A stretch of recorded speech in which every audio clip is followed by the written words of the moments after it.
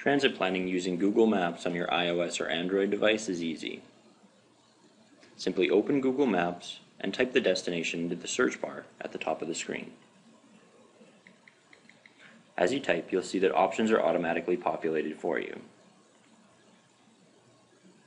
Once the destination is selected, it's automatically highlighted on the map. Next, you'll want to enter navigation mode by clicking on the blue icon in the bottom right-hand corner of the screen. Here, you'll see that we have 4 different modes of transportation available: by vehicle, by transit, by walking, or by bicycle. We'll want to go ahead and select the transit option. We can also set up our departure or arrival times,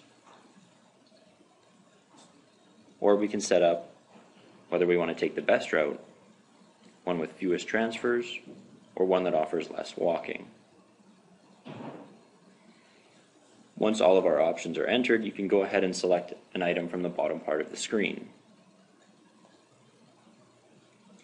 When the item is selected, you'll see it's drawn on the map. The dotted line indicates walking directions, while the solid line indicates where the transit route travels through the city. The bottom bar shows information such as the route number, estimated time, and estimated cost. Clicking on the bottom bar expands the options and shows you more details about your route.